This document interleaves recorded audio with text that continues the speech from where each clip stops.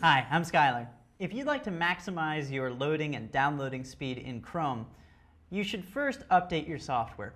If you've done that and things still aren't quite as quick as you'd like, you can do a couple of things, namely deleting your cache and turning on Chrome's predictive capabilities. To do that, go into your settings. So click this little 3-bar icon up here and Settings. Click in the Search Settings box and search for Cache.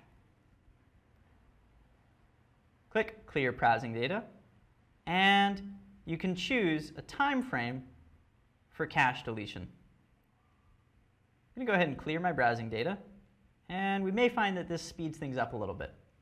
Additionally, make sure that this is checked. Predict network actions to improve page load performance.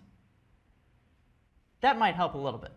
In all honesty, there's no magic bullet that will speed your downloads up by 400%. No special download manager that'll make it all faster. But if you do these things, you may see a little speed boost. The best thing you can possibly do to achieve a faster download speed is to make sure that your computer is running well and that your local network traffic is also optimized. When in doubt, buy the faster internet. Thanks for watching. I'm Skylar.